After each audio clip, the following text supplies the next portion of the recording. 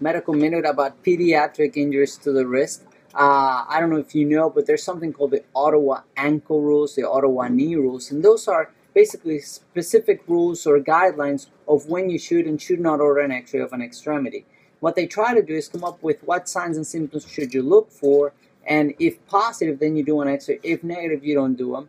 Then they do a validation study where they say, okay, we're going to use the rules to see if we would have missed something, and they find out, well, the miss rate is 2%, but when we do miss something, then it's only this many out of so many, and they weren't clinically significant. So they try to do the same thing for pediatric wrist injuries, which is always kind of hard because pediatrics are hard to do because the exam is less reliable than an adult, and number two, because they have growth plates. So you can never say never in terms of fracture. Actually, there's an adage in medicine that says kids don't sprain, they break.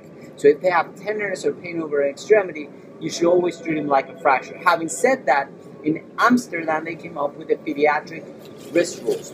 And essentially, if they have focal tenderness or palpation of the distal radius, obviously if they have a deformity, if they have pain over the anatomical snuff box, if they have swelling over the area, or painful supination, bring the hand like so, and those are the findings. So any of those positives, then you do an x-ray.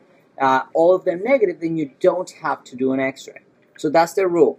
What was their validation? Well, they followed up 170 kids, and they decided, do we do an x-ray, do we not?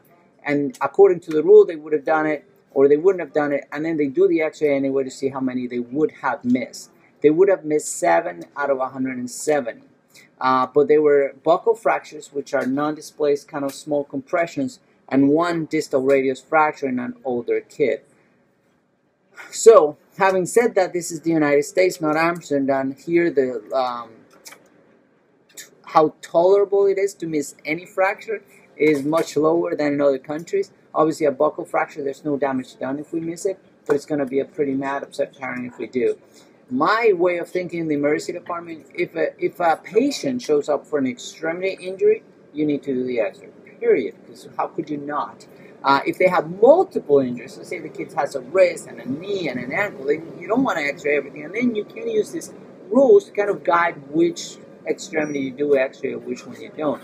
Having said that, in a kid, they sprain, they don't break, so remember that. And that's why we almost always splint, and we always tell them the speech that you need to follow up with orthopedics and that kind of a thing. So the Amsterdam pediatric wrist rules.